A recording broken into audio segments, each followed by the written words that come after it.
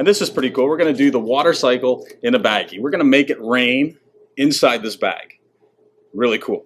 So the shorter baggies can work, but I find the bigger baggies, the Ziploc baggies, are the best. You want a nice clean seal, and you want some space for that water cycle to happen, that evaporation, condensation, precipitation, and accumulation to happen.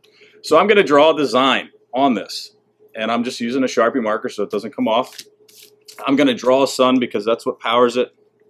Nice smiley face sun. It's beautiful. I could draw some clouds if I want to. I could draw some ocean waves. Really simple design. Now let's make the water happen. So I'm going to open the baggie, fill it just a little bit with water, trying to keep it off the edges as much as possible. You can see that's all the water I want. It's going to actually be hanging on a window, so if it's heavy it might actually fall down.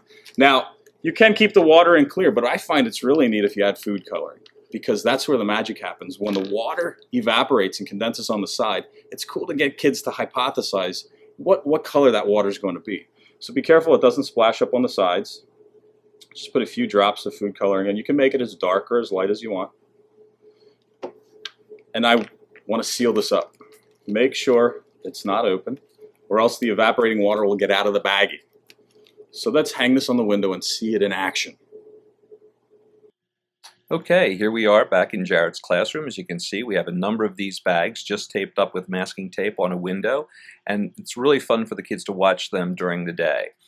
This is a sunny day, so already the evaporation is occurring, and we have water droplets on the side of the bags. One of the things that's really interesting to note, the blue water, only the water is evaporating, so the water droplets themselves are clear.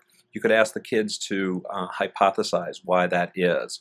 So now we're going to zoom in on one of the bags here with the smiley face sun, and we're going to see if we can make it rain in the bag. We're just going to tap gently on the bags to see if a few of those drops that are on the side will kind of get together and fall down.